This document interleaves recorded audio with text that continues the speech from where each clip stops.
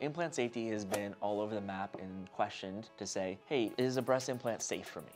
And right now I'd say, yeah, it is, because we've done all the studies, we've been FDA approved. They've been doing them all over the world for many, many years. They've changed the way they manufacture them in the United States. We've moved towards non-textured implants, and that has been a big change to say, okay, the complications of a capsular contracture or long-term having a risk of ALCL, a type of lymphoma that could happen because of a breast implant.